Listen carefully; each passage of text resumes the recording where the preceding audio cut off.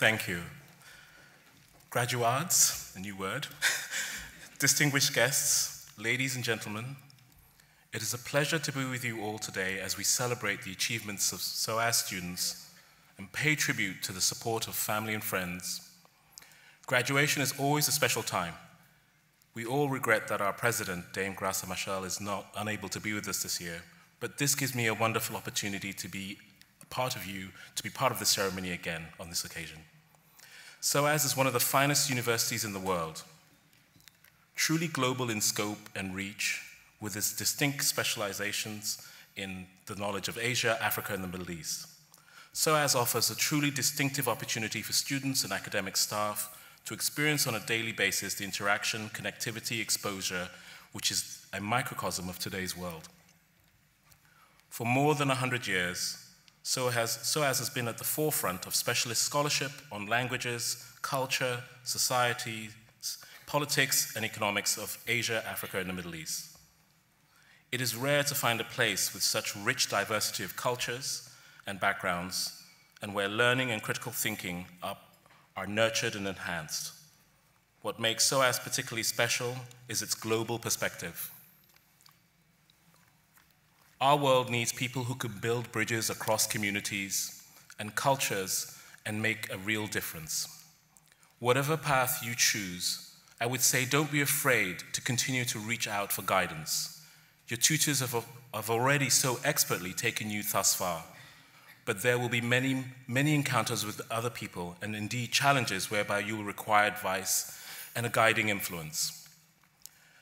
I have been incredibly lucky in that I've had amazing support from key individuals throughout my life and entire career. From the first person to encourage me to look at design and art and architecture rather than to go into the sciences like my brothers who are above me, who I wanted to be like, to my degree teacher, a wonderful man called Peter Allison, who works with me to this day. His thoughts and intellects have been and are still a constant presence for me.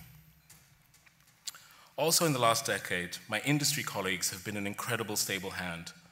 Great architects like Richard Rogers, Lord Rogers, has been an incredibly influential person on my career. He's been there when I have had issues that have absolutely terrified me and caused me to be incredibly concerned about whether I should stay in my industry.